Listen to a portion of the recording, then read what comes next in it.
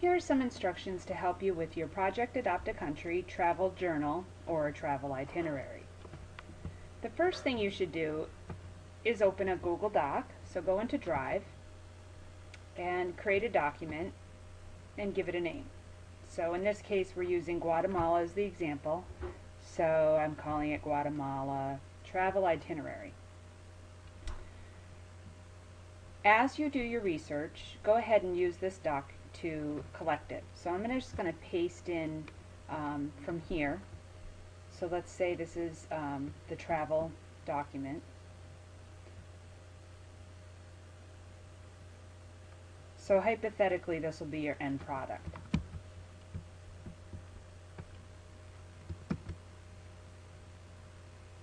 So what you want to do is you want to get your itinerary ready. You want to have your information about each place and a link to it, as well as an image to describe the area.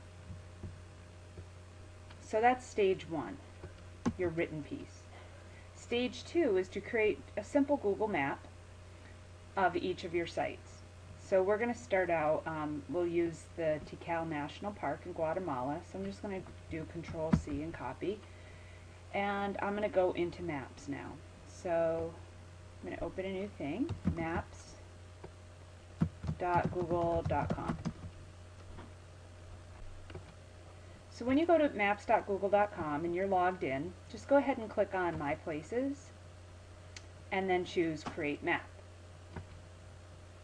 So I'm going to call this Guatemala Travel Tour. Here are, and you can describe it, top 10 places to visit in Guatemala. You should have a more thoughtful description and leave it public. So now that you have your map created, click on Save. And now I'm ready to go and find my first location. So let's go ahead and look for that national park. And you can just type it in the search field and you can see that it's here. So I go ahead and click on that, save to map, and I'm going to save it to Guatemala Travel Tour. So I click on Save. Now you can go ahead and do this for each of your sites, so you might want to just quickly collect them at first. So I want to look for the lake now. So Control C, I go back to my, I'm going to do Control V, and there's the lake. And I'm going to save to map. So I can go over here, I can look here, click on Save to Map, Guatemala Travel Tour, Save. Now if I go up to My Places and I click on Guatemala Travel Tour, you can see I've got, I have a duplicate here. So I can go ahead and delete that, just so I don't have two. But when I click on here for the national park, I now have the option to change the icon.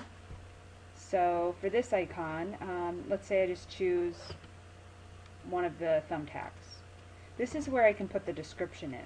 So I can go back now to here, and I can take my description, and I can do Control C, and now I can go back to the map, and I can Control V it in.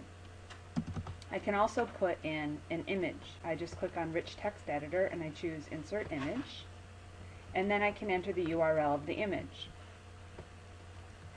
So let's say I'm going to go to I'm going to search for an image.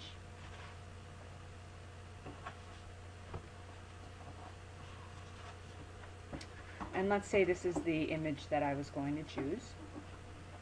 I can go ahead and right click on that image and choose Copy Image Location, or if you're using Google Chrome, is Copy Image URL. I'm going to go ahead back to the map. Oops. And I'm going to paste that in. And click OK. So now I have an image and I have my description of the site. I can go ahead and click OK. So you can see I have that here. Now if I go to the lake, I can change the icon to the water. So here's water.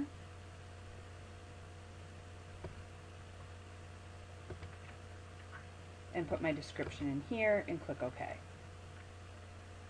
So that's how you create your map, and when you're done you just click on Save, go back to My Places. Once your map is complete and you're ready to share it, you just click on the link here at the top. You can get a link to the map, but you get your embed code here as well. So we're going to embed this in your portfolio. You need to make sure that your map is set in a preview mode that includes all your places. Then you click on link, and then you choose, you copy this, Control-C to copy and paste the embed code into your site. And then what you're going to want to do is go back to your site. Okay, so once you get to your site and you're in edit mode, what I would do, it depends, you can do it any way you want, but if you want to take advantage of your layout tools, I'm going to make a 2-column here. I'm going to paste my embed code into one side and put my travel itinerary in the other side. So on the right side I'm going to put my map, so I'm going to click on HTML, and then I'm just going to paste, Control-V, paste that HTML code in there and click on Update. So my Google Maps here, hopefully. And then on the left side here, I'm going to take my entire itinerary